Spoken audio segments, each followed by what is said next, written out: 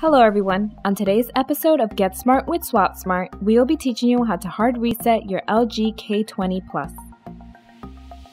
Before we begin, make sure your device is powered off by pressing the power button. To hard reset your device, you will need to hold the volume down button and power button together. Once the device vibrates, quickly release the power button and then immediately press the power button again, while still holding the volume down button.